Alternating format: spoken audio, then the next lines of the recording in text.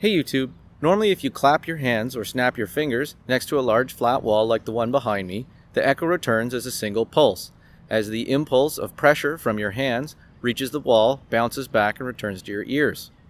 This wall has a corrugated texture to it, which causes echoes from impulses like snaps and claps to return not as a single pulse, but as a chirp of descending frequency. Clapping your hands makes an impulse of pressure that expands at the speed of sound in all directions. When this pressure wave bounces off a flat surface, the wave changes its direction of travel perpendicular to the surface, but otherwise continues to expand at the same rate. The corrugated wall, however, produces a very different kind of echo. When the impulse of sound hits the wall, each corrugation acts like a new point source of sound, producing a new individual echo.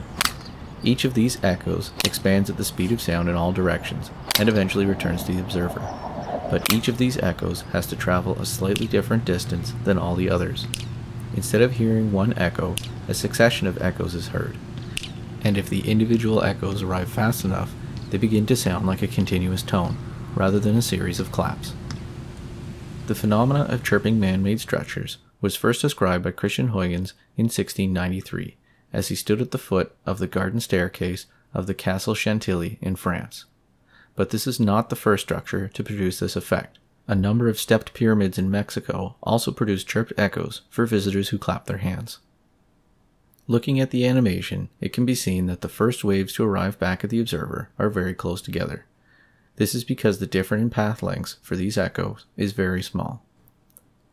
As the original impulse propagates further down the wall, the path length for each round trip to the observer increases towards, but never quite reaches, the spacing of the corrugations.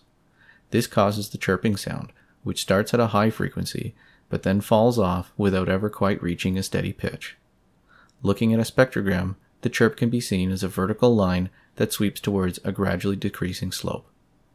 To check this idea, I made a spreadsheet that calculates the time of flight for each echo for an ideal chirping wall. The difference between each time of flight is then calculated and used to find the apparent frequency, given that frequency is 1 over the period of a signal. Looking at a graph of the frequency over time, there is a strong similarity to the spectrogram of the chirped echo. There is one other bizarre feature to these chirping walls. They can also be thought of as diffraction gratings.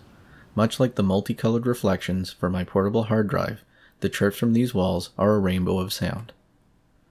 At shallow angles, all but the shortest wavelengths cancel out, and as the clap gets further away and hits the wall at steeper angles, the higher frequencies cancel out, and the lower frequencies begin to constructively interfere. Both the time of flight and diffraction can explain the chirp made by these walls, and makes them an interesting experience if you can find them.